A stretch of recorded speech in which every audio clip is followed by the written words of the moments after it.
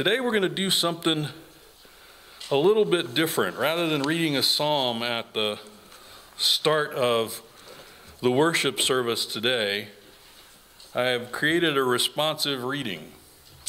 Many of you have done responsive readings in the past, but if you have your bulletin on the second to the last page, there's a responsive reading from 1 Corinthians chapter 15.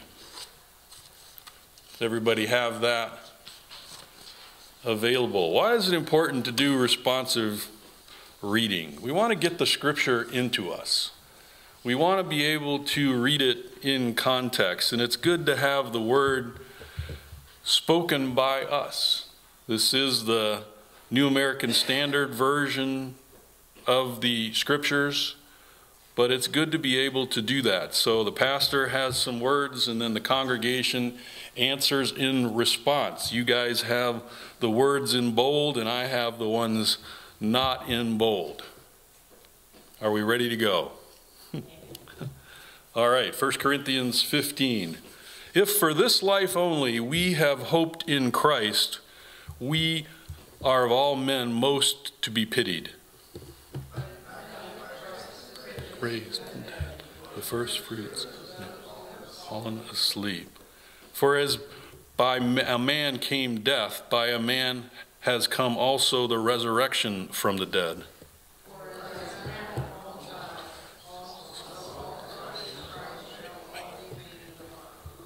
Someone will ask, how are the dead raised? With what kind of body do they come? Each man, what you sow does not come to life unless it dies. And what you sow is not the body which is to be, but a bare kernel, perhaps of wheat or some other grain. But God gives it a body as he has chosen, and to each kind of seed its own body. So it is with the resurrection of the dead. What is sown is perishable. What is raised is imperishable. It is sown it is raised in glory.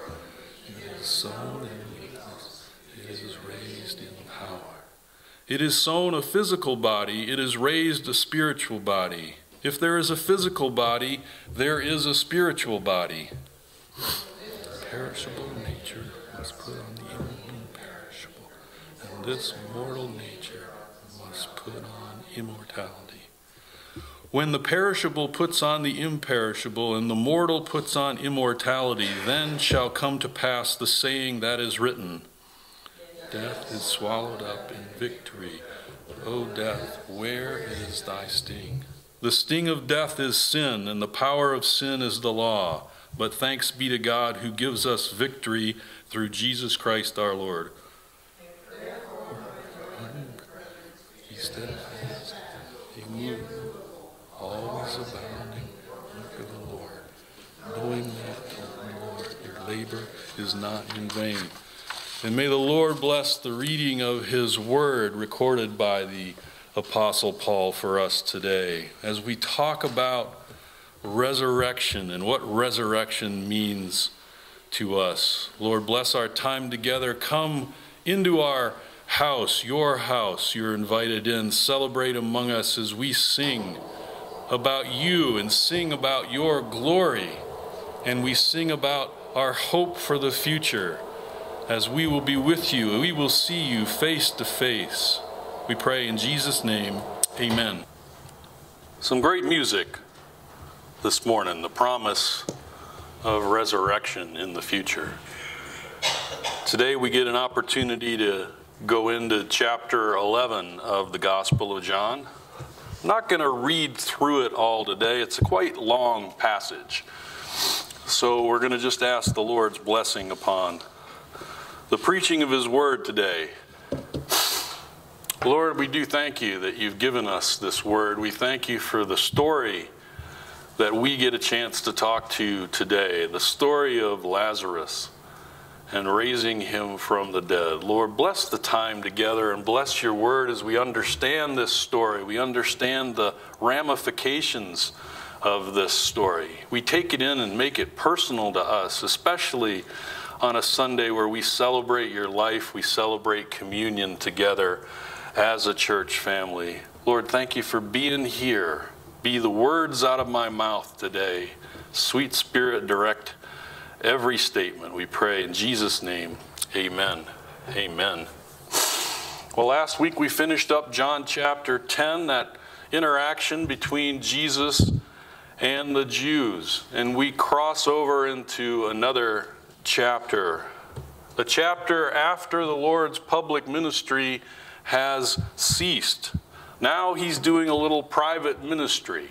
He's going to do private ministry here with this family, Lazarus's family, Mary and Martha, a family that we know pretty well from different places of Scripture. And then he's going to do ministry with his disciples before he goes to the cross. We're in the last few weeks of his life when this passage has taken place.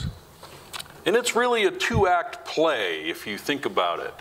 Two-act play, a story that we probably all really know pretty well. And so we'll go through the story, but I want to look at it as a two-act play. There's this interaction between Jesus and the disciples while he's out across the Jordan in the wilderness. That's where we left him at John chapter 10. And then there's this act in a town called Bethany, which is near Jerusalem, about 2 miles to the east, just on the other side of the Mount of Olives. It's a nice place to be able to see this play, but there's certain characters in the play. And the characters are Lazarus, the brother, probably the main worker of the family. Mary and Martha we know very well from different places in Scripture. Lazarus' 2 sisters. We have the disciples that I mentioned earlier, and there's some interaction between Jesus and the disciples that's very interesting. And then there's a group of people called just the Jews, and we're going to learn a little bit about their role in this game. Of course, you have all of these people who have different aspects of this story. In John 11, we start out with the first 3 verses. Now a certain man was sick, Lazarus of Bethany, the village of Mary and her sister Martha. It was Mary who anointed the Lord with ointment and wiped his feet with her hair, whose brother Lazarus was sick. So the sisters sent word to him, saying, Lord, behold, he whom you love is sick. Well, we learn a little bit about the scene at this point. That scene is in the wilderness. They are out in the wilderness. The disciples are out in the wilderness with the Lord. The Lord retreated from ministry in Jerusalem. The Jews are out for him. They want to attack him and go after him. The Lord needs to spend some time with the disciples. And when he's out there in the wilderness, he gets this note. Word is sent to him. Lazarus is sick. It's mentioned that Mary of the Mary and Martha crew anoints Jesus before his burial. We'll see that in a couple of weeks. That's the beginning of John chapter 12. John is telling the story and looking back and try to identify who these characters are. But we learn one thing here that's very important. The sisters know that Jesus loves them. The sisters know very well that Jesus loves Lazarus. They put forth a telegram of their day. They send people out, say, go find Jesus. Jesus needs to know that his brother Lazarus is ill. He needs to know it. And so get that information over to him as quickly as possible. From where Jesus was and where Bethany was, that's about a day's travel. Day's travel. You got to go up around the mountain. You got to go across the river to the other side of the Jordan. And it's a little bit of a journey to go that way. And so they were sent out to go. What do we know about Mary and Martha? The most common aspect of their life that's told is this interaction in Luke 10, where Mary and Martha are together. And the Lord shows up. Luke 10, 38 to 42. It says, now as they were traveling along, he entered a village, Jesus did. and a woman named Martha welcomed him into her home. She had a sister called Mary who was seated at the Lord's feet listening to his word. But Martha was distracted with all of her preparations. And she came up to him and said, "Lord, do you not care that my sister has left me to do all the serving alone? Then tell her to help me." But the Lord answered and said to her, "Martha, Martha, you are worried and bothered about so many things, but only one thing is necessary. For Mary has chosen the good work, which shall not be taken away from her." This may have been the Lord's first visit to their house. It could have been the beginning of a relationship. And what do we get out of this? We see that Martha is very busy with activities. She is the homemaker, the one that is probably the type A personality, wants everything done right, wants everything crossed T's and dotted I's. And Mary is different. Mary is at the Lord's feet. And when we look at this scene and we teach this subject, we see Martha is too busy with things and doesn't pay attention to the Lord. That's the perspective that we can get. Mary, on the other hand, is dedicated to the Lord, at his feet, learning from him, every word taken and soaked in by her. And we leave with that impression. And when we teach this, what do we teach? We say intimate time with the Lord is important. And Mary is an example of that. She realized the Lord of glory is in her house, and she's dedicating time to him. And we would teach, spend time with the Lord.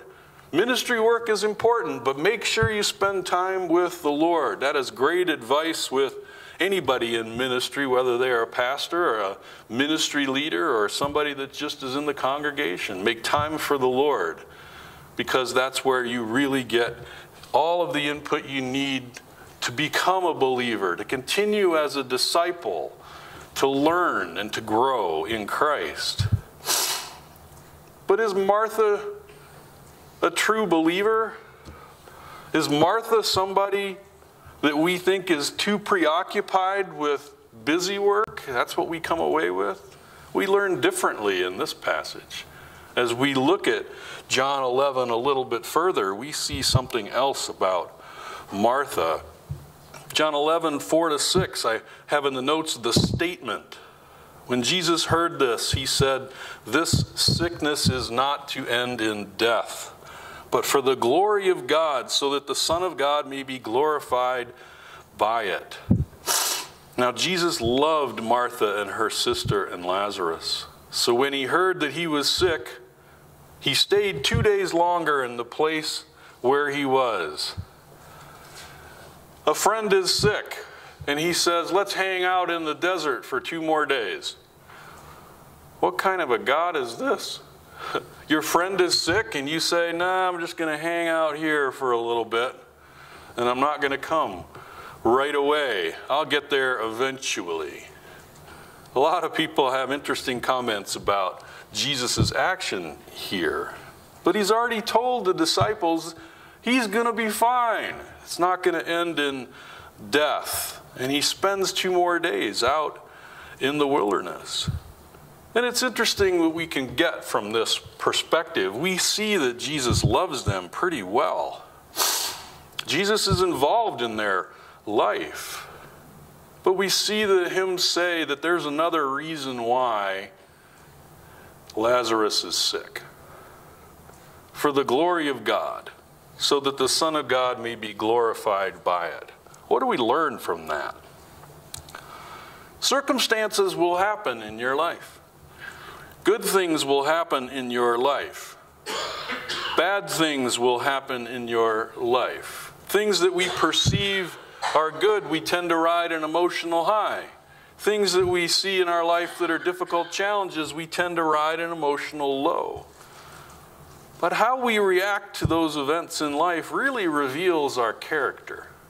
It reveals who we are in Christ. My mom gave me a lot of great guidance when I was younger. She said, "No matter what happens to you, Geoffrey, don't let anybody see you any differently.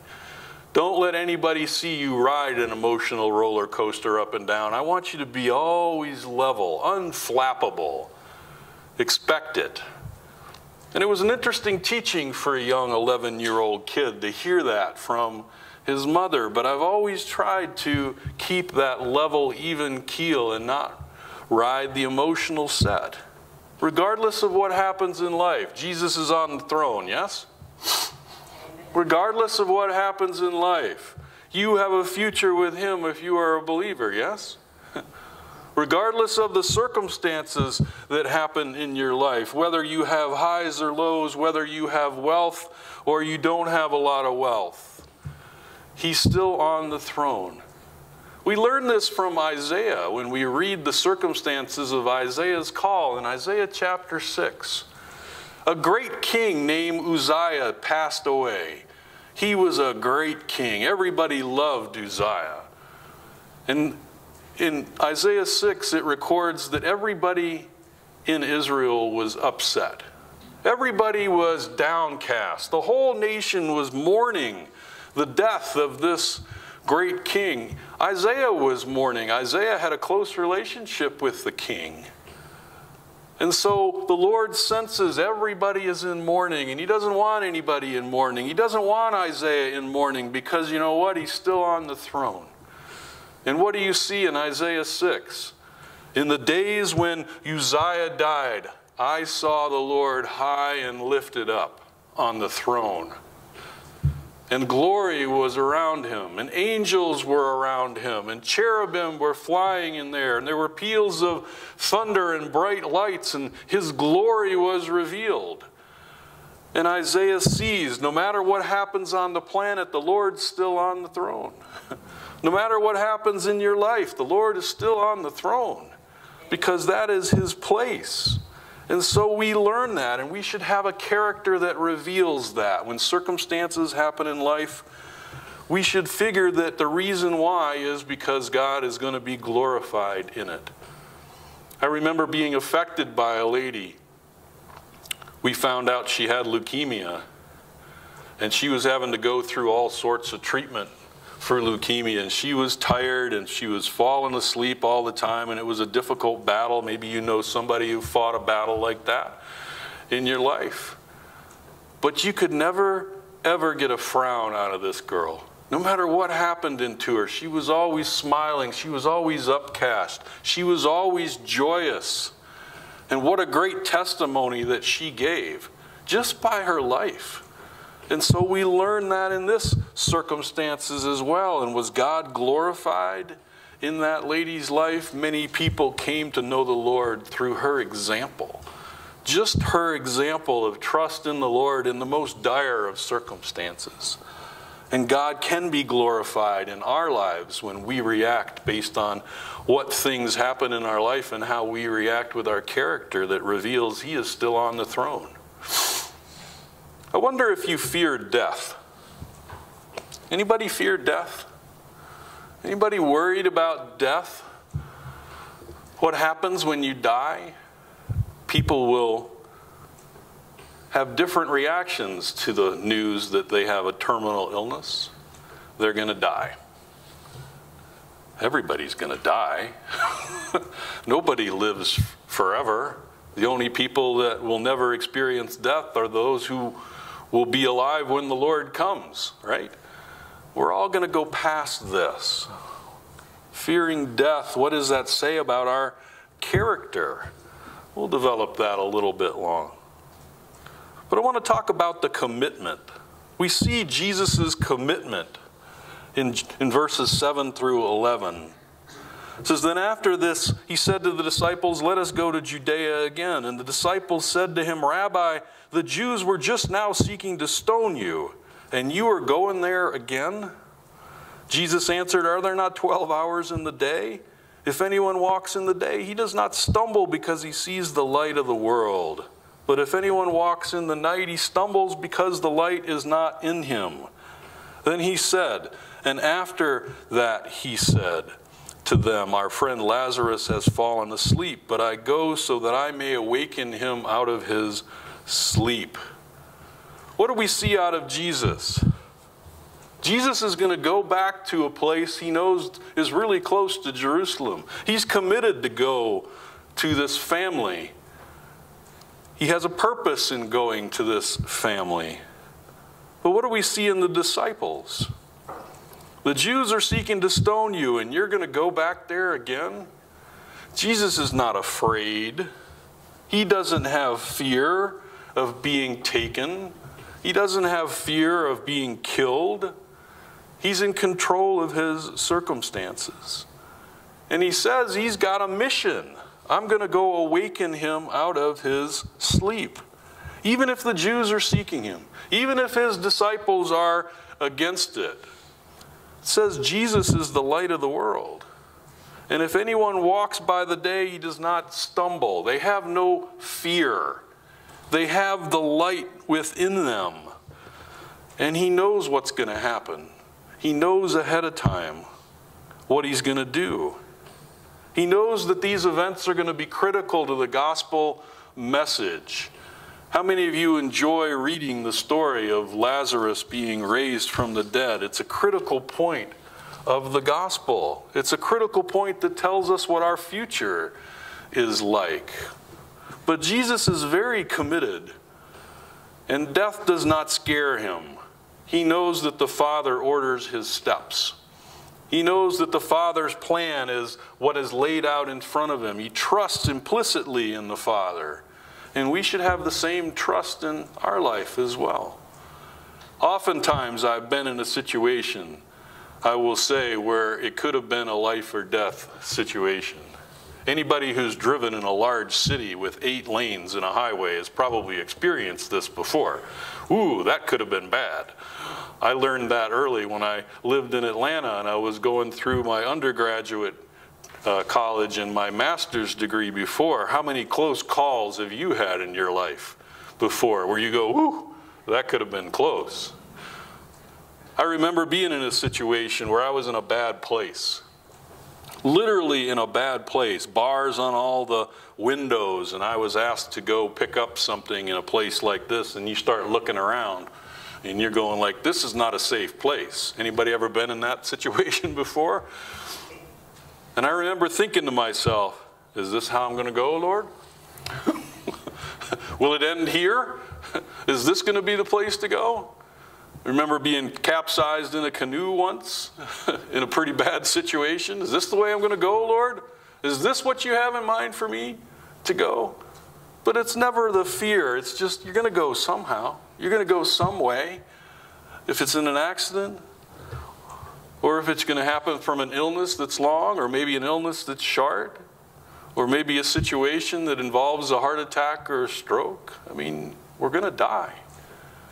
Do we fear it? Jesus didn't fear it. He trusted in the Father. What's interesting is to be able to see the disciples' reaction to this. Verses 12 and 13 of this, the disciples said to him, Lord, if he's fallen asleep, he's going to recover. Now, Jesus spoke of his death, and they thought he was speaking of literal sleep. The disciples didn't understand what the Lord was talking about. So the Lord has to give the facts.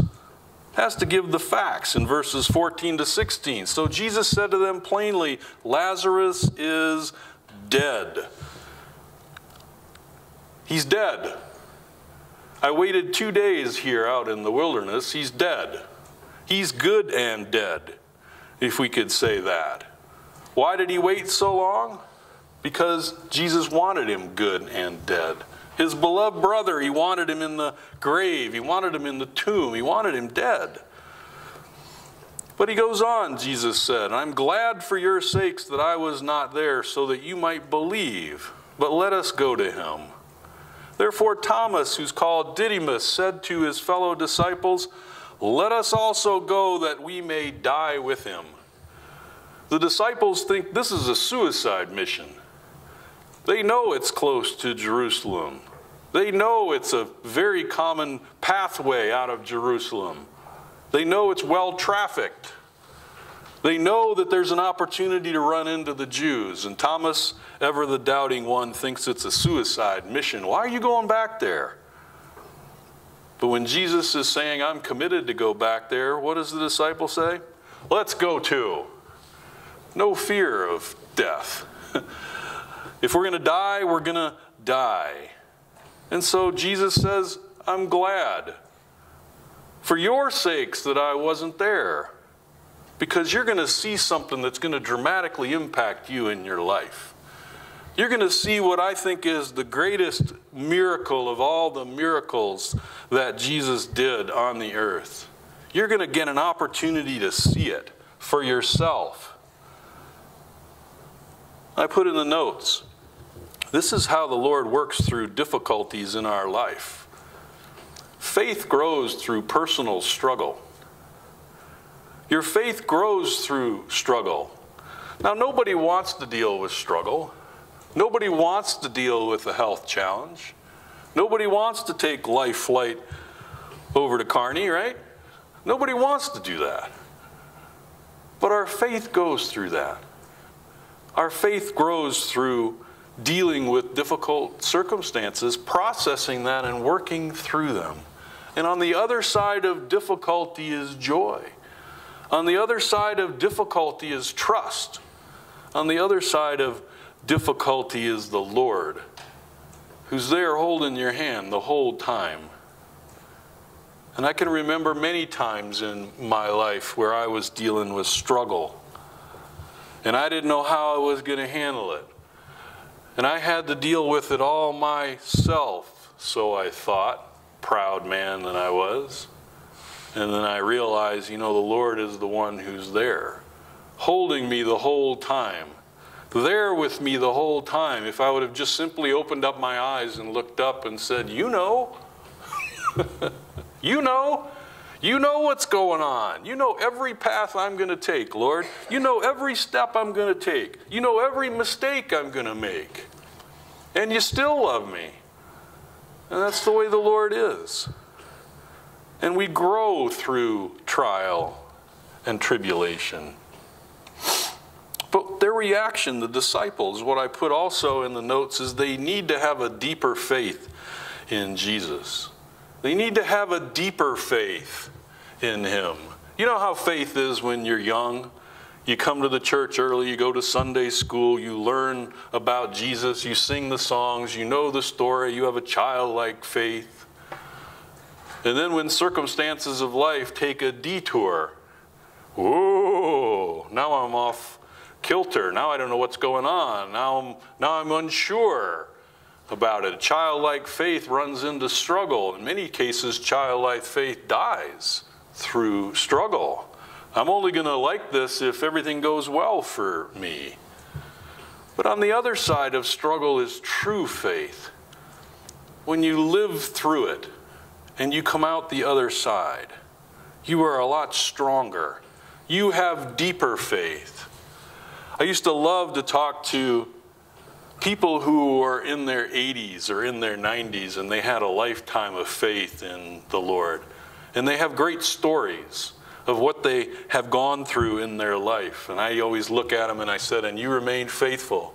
And invariably their response is, the Lord was with me. I trust in the Lord was with me. Even hearing that bolsters my faith in that somebody is ahead of me on the curve of life and they remained faithful so I can remain faithful. The disciples need deeper faith, and so they're going to get it from the Lord in this scene. Act 2 begins. Jesus goes to Bethany, near Bethany, in verses 17 to 21. So when Jesus came, he found that Lazarus, has already been in the tomb for 4 days. Bethany was near Jerusalem, about 2 miles off. And many of the Jews have come to Martha and Mary to console them concerning their brother. Martha, therefore, when she heard that Jesus was coming, went to meet him, but Mary stayed in the house. Martha then said to Jesus, Lord, if you'd only have been here, my brother would not have died. Jesus and the disciples make it to Bethany. Martha knows the Lord is coming. She is out after him. And Lazarus has been dead for 4 days. If he stayed 2 days in the wilderness, and it's a 1-day travel time, that's 3 days. 3 out of the 4, he's been in the tomb. You think about this, if you do the math, he was dead already in the tomb by the time that the guy came to Jesus and said Lazarus is sick. He stayed those days because he was making sure that all of the burial activities had taken place. And so what do we learn from this section of Scripture?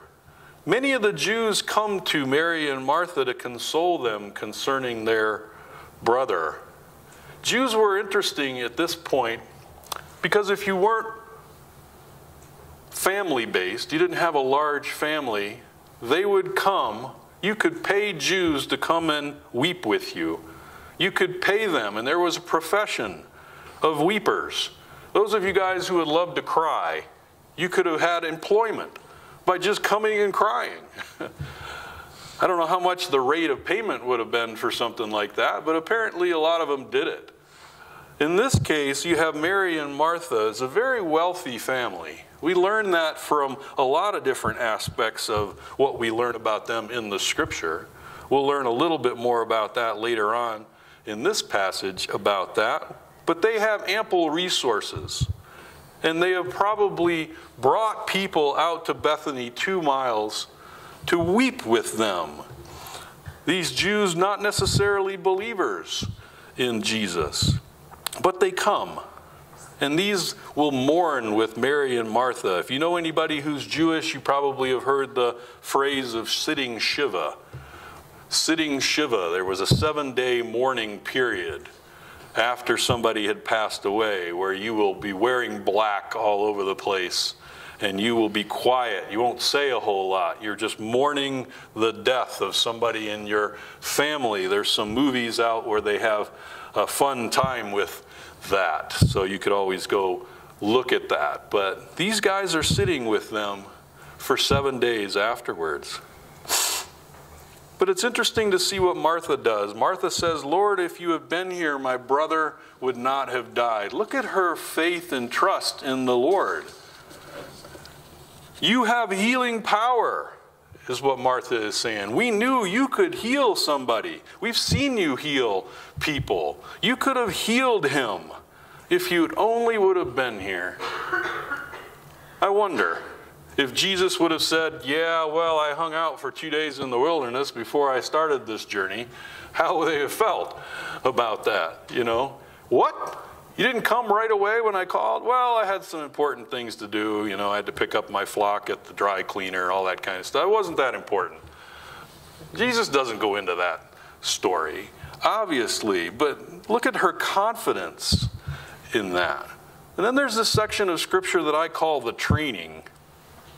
Verses 22 to 24. What do we learn about Martha here? Even now I know that whatever you ask of God, God will give you, she says to Jesus. And Jesus said to her, your brother will rise again. In verse 24, very interesting to see Martha's response. I know that he will rise again in the resurrection on the last day. Apparently, Mary was not the only one sitting at the feet of Jesus. Martha learns a lot. She knows about the resurrection. She also knows that whatever Jesus asked, the Father would do for him. She's aware of this connection between Jesus and the Father. She's assured.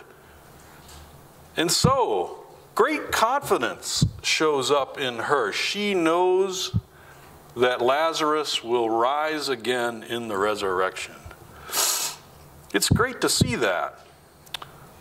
How did we learn about the resurrection? We would read this passage of Scripture, and we learn in that. How do we teach our kids one day that you will rise in the resurrection if you believe in Jesus? It's somewhat of a difficult thing for somebody to understand. They think that the whole world is what they live on the earth. Our experience is what we see, hear, and touch. How do we teach that there's a spiritual world as well as a physical one? Paul talked about this in 1 Corinthians 15. We read a little bit of that in our responsive reading. Verses 50 to 52, what does he say? Behold, I tell you a mystery. We will not all sleep, but we will all be changed in a moment, in the twinkling of an eye, at the last trumpet. For the trumpet will sound, and the dead will be raised imperishable, and we will be changed. There is new life coming if you are a believer in Jesus. There is new life coming after the last breath on the earth. You have to realize that. Martha understood that because Jesus obviously taught her that. But then in verses 25 to 29, we see the fifth I am. The fifth I am statement. You remember the 4 I am statements already covered in the Gospel of John? What are they? He is the bread of life. He says, I'm the bread of life. He says, I am the light of the world. He said in John 10, 2 of them, I am the door for the sheep and I am the good shepherd. What do we learn out of that? The bread of life, he is the sustenance. He is everything we need. His words are things that we should eat. He is the light of the world. His light provides spiritual illumination. We figure out that this world is not only a physical world, it's a spiritual world. And his light shines through us and into us that we can understand what the Bible says through the Holy Spirit in our lives. He is the door to the sheep. He is the one that we go into and we are protected. And he is the good shepherd. He cares for us. He loves us. He protects us. He heals our wounds. He provides protection, guidance for us every day of our life. The 4 I ams, and now we have the 5th one. Jesus said to her in John 11:25, I am the resurrection and the life. He who believes in me will live even if he dies. And everyone who lives and believes in me will never die. And then he says, do you believe this? Do you believe this, Martha? I am the resurrection and the life. What do we learn out of this? He's the one that provides resurrection. Not only does he provide light to our life, not only does he provide spiritual nourishment in his word, not only is he the good shepherd and the one where we get protection from as the door to the sheep, but he also can resurrect. I can bring people back to life. How many places in the Bible is somebody brought back to life? Does it ever happen? Happened twice in the Old Testament. Elisha and Elijah. Usually it was a widow's son, where the widow has no protection, has no income, and so a son is raised to take care of a widow. There's an example in the New Testament where a young girl is brought back to life. A daughter, a treasured daughter, is brought back to life. And then we have Lazarus here being brought back to life. The Lord has this miraculous power. And so he asks her the question, do you believe this? Do you trust in me? Do you really trust in me? Do you believe that if you die, that I can raise you again? What is her answer? Verse 27 of John 11. Yes, Lord, I believe that you are the Christ, the Son of God, even he who comes into the world. It's a good question for all of us. Do we believe that we will be resurrected if we die? Does everybody believe they will be resurrected if they die? He will. He has the power of bringing things back to life. And so why do we fear death? If we know that we will be raised again by Jesus, why do we fear death? Why is death so fearful to us? The world is all about preservation of life. Many people who do not know the Lord fear for their life to the point of I can't go outside because I don't want to run into anybody. I've got a phobia, xenophobia. I stay away from strangers because they may hurt me. But Martha's answer here is great. I believe that you are the Christ. You are the Messiah. You are the Son of God. You can do anything you want. What great confidence that she has in him. Martha then goes and gets Mary and say, hey, the teacher is here. In verses 30 to 32, now Jesus had not come into the village, but was staying in the place where Martha met him. Then the Jews who were with her in the house and consoling her, when they saw that Mary got up quickly and went out, they followed her, supposing that she was going to the tomb to weep there.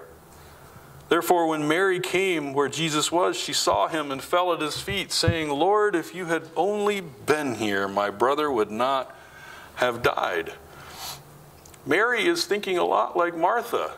Lord, you are a great healer. You would have healed our brother. Only you are here. She's in the same place that Martha is. What does she need to do? She needs to have trust. She needs to really believe that the Lord can raise people from the dead. Not just head knowledge, but experiential knowledge. If I ask you if you trust the Lord, what are you going to tell me? Do you trust the Lord? You're going to answer right away, of course I trust the Lord. It's the head that just says, yeah, I trust the Lord. Proverbs 3, 5, and 6, right? Trust in the Lord with all your heart. Don't lean on your own understanding. In all your ways acknowledge him, and he will set your path straight. That's what we learn. We memorize those scriptures early on. Of course we trust the Lord, the head answer. But let me drop a bomb on your life. Do you trust the Lord? Where it's experiential, it's different, it's deeper. People who come out on the other side of a bomb dropped in their life are different. They have a deep faith, a deep trust.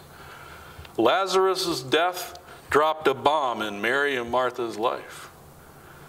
We perceive that he's the only brother. He's the one who was working in the fields. If they were in Bethany, Bethany's primary activity was olives, olive crop. The Mount of Olives is right near there. A lot of money selling olive oil, isn't it? You go into the store right now, you see what olive oil gives you. Pretty easy, right? Make a lot of money doing that. He's the primary leader of the business, and he's gone. That's a bomb. But what is Jesus' reaction to Lazarus' death? This is important. What's his reaction? John 11, verses 33 to 39. When Jesus saw her weeping, and the Jews who came with her also weeping, he was deeply moved in spirit and was troubled. And he said, where have you laid him? And they said to him, Lord, come and see. And then it says, Jesus wept. The shortest verse in Scripture. Jesus wept. So the Jews were saying, see how he loved him. But some of them said, could not this man who opened the eyes of a blind man have kept this man from dying? Did Jesus do any miracle where he wasn't there in person and somebody was healed? He healed the nobleman's son. You remember that story? One of the early signs in the Gospel of John. The guy is coming and said, I want you to heal my son. And Jesus said, your son is well. And the nobleman heads on his way back, runs into his servants who said, by the way, your son is already healed. Jesus could have healed Lazarus remotely. He could heal anybody remotely. He didn't need to be there in person, right? What kind of a situation is this? Where he says, I'm going to wait until somebody has died before I show up. But it says he was deeply moved in spirit and was troubled, and the Jews see him weeping. What was Jesus crying for? What was he weeping for? What do you think it means, deeply moved in spirit? Why there tears?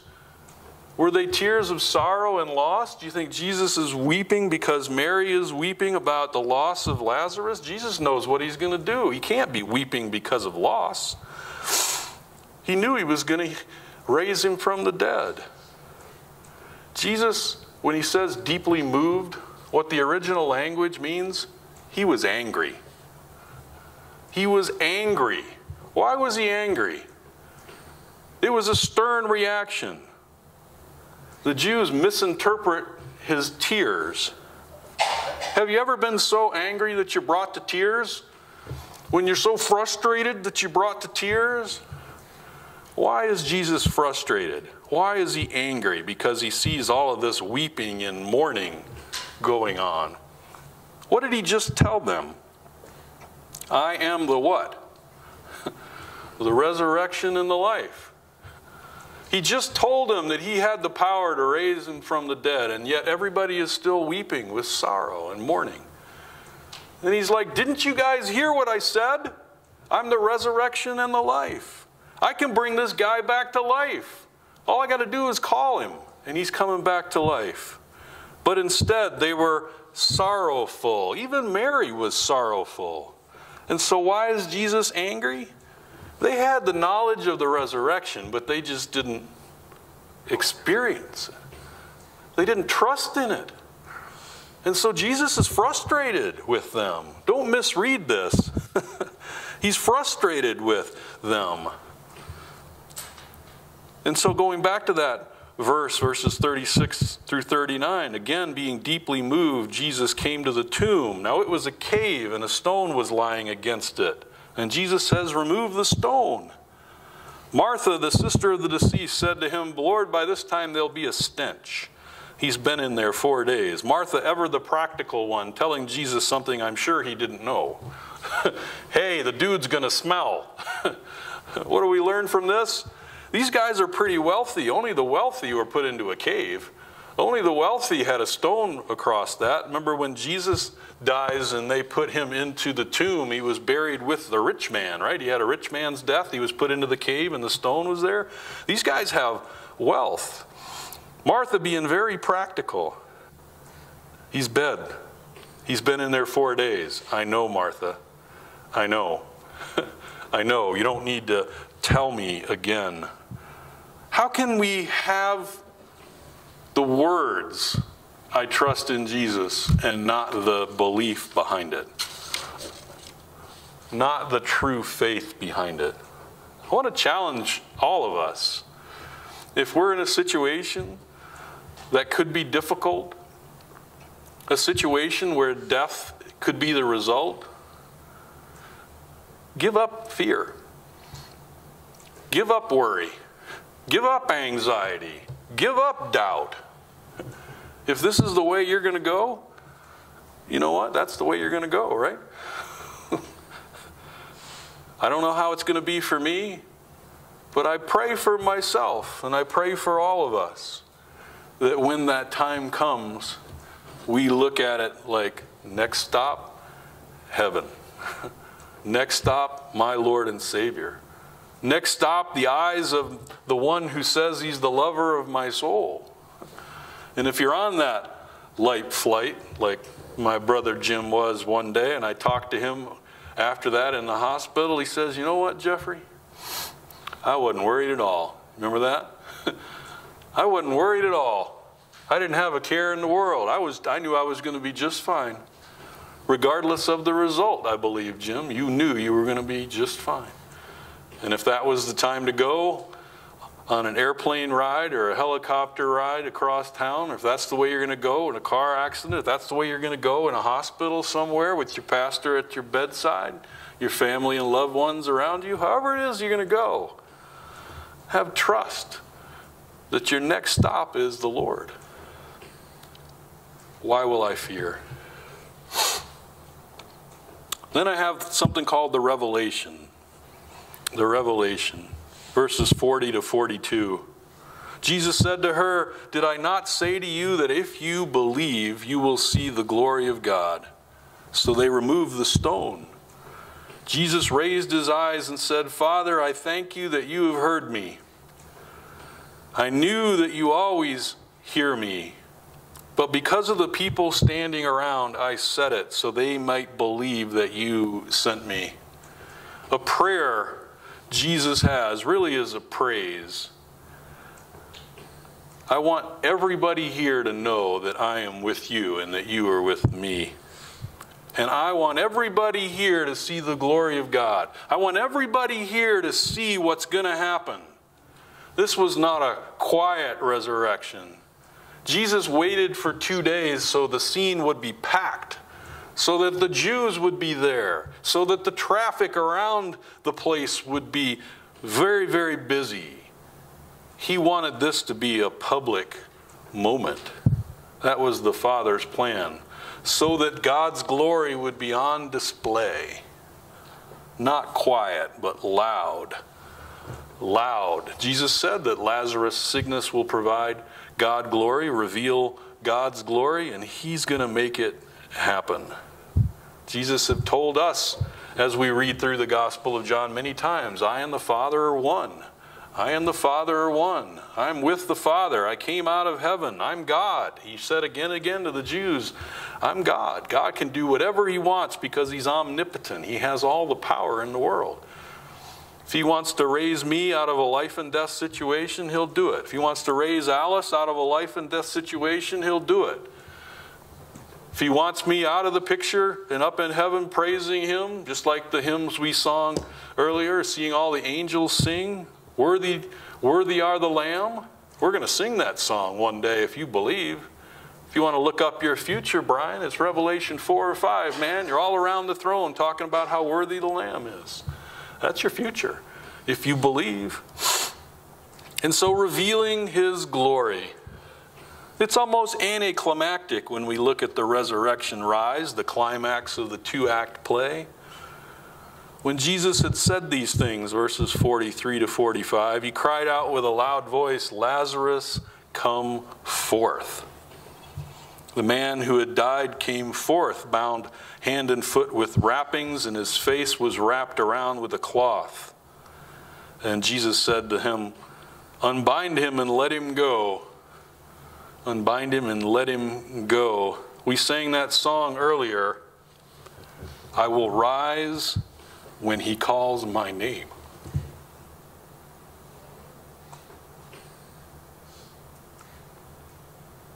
He called Lazarus' name. One day he'll call my name. One day he'll call Sydney's name. One day he'll call Don's name, Marilyn's name. And you know what you'll do? You'll come forth. Whenever it is. If you believe in Jesus and you have hope in the resurrection, one day he'll call your name. He just calls him out of the grave. You imagine what Lazarus is like in the grave, in the tomb? Did I just hear that right? I'm bound in cloth. Thank God the Jews didn't mummify like the Egyptians did. Otherwise, you wouldn't be able to move. The Jews only lightly clothed for burial. We see that in the resurrection for Jesus as well. And they would put little different types of things inside the cloth to try to eliminate as much of the smell of body decomposition. But when he comes out, he's a smelly dude. Anybody there watching has to know this is not a fraud. It's not a fake. It can't be a fake. He's been good and dead for 4 days. We've been here. All of these Jews that were there watching and weeping with Mary and Martha the whole time see this happen. And they realize, how did they pull that off? There's no way that could have been a fake or a fraud. I saw the stone be moved away. Everybody was there. I saw Jesus say, Lazarus, come forth, and he comes out. He smells horrific. No way it could be a fraud. He just raises him from the dead with the word. You know how many things in Scripture are just done with a word? With a word. You know what creation was like? Just took a word. Resurrection just took a word. Revelation 19, when the Lord comes back, he slays all of his opponents with what? Just a word. When it's God, all he needs is a word. And so what do the Jews do? The last verse, verse 45, many of the Jews who came to Mary saw what he had done and believed in him. Man, if you're going to raise somebody from the dead, you can draw a crowd. You can draw a crowd. And many believed in him. Well, what about us? How many of you have a family member who does not believe in Jesus? How many of you have somebody that you've probably talked to about the Lord and it's not for them? I don't believe in this. I wonder what it would be like if you died and Jesus came and raised you from the dead. Would they believe then? Presumably they would love you and be sorrowful, and then when you get raised in front of them, would they believe? Wow, that's a neat trick. How about us and our trust of the Lord as we go into the table today? This table is all about remembering what the Lord did. Today, let's take a look at what the Lord did and reflect on what the Lord's going to do. One day, we will leave this place and we will go into the next phase of life. We have a choice to make while we're on the earth. Do we want that phase of life to be with the Lord, or do we want it to be away from the Lord? We would all pray that ourselves and our loved ones would have faith in the Lord and be rescued from the destruction to come and to be with him in heaven. Jesus said, "He who believes in me will live even if he dies. And everyone who lives and believes in me will never die." Do we believe that? Do we believe that? Yes. Everyone who lives and believes in me will never die. As we go to the table, make this communion today about true belief. When you believe in him, when you take his body and blood, the cracker and the grape juice, you're drinking to his death. That's what the Bible says. But you're drinking for his resurrection as well. And if you have confidence that the Lord will resurrect you, think about that in the time as John will play our communion song. Think about what future is going to be like. What is that going to be, the last breath here on earth, Lord? What is my last breath going to look like? Will it be an instant? Will it be a prolonged illness? Will it be something that happens really, really fast in my life? I mean, life is precious, Lord. How many people waited and said, you know, I'll deal with you later. I'll deal with the Lord later. Right now, I just want to live my life, and then their life was over. How many people missed it because, it wasn't important right now, and then right now became eternity. Lord, be with us in this communion moment. Reassure us of our faith and trust in you. Reassure us that we will be with you in heaven one day. And if we're not planned to be there right now, make it a point where we really recommit ourselves to you. Make it a point where we ask ourselves a serious question. What if I die today? What if I die? Where am I going to go? Where will I be? The scripture says it's better to be at a funeral than a party, because life and death things are important, and this life is precious, Lord. How long can we go without air? How long can we go without water and food? Life is precious, Lord. Work with us in this communion time. Reassure us or convict us, we pray. In Jesus' name, amen. Hey, this is Pastor Geoffrey Plummer. I want to thank you for watching our sermon video today. Our sermon video is available on our website. which is www.cbccne.org. On that website, you will find sermon video as well as a blog that I write each week to our fellowship here at the church.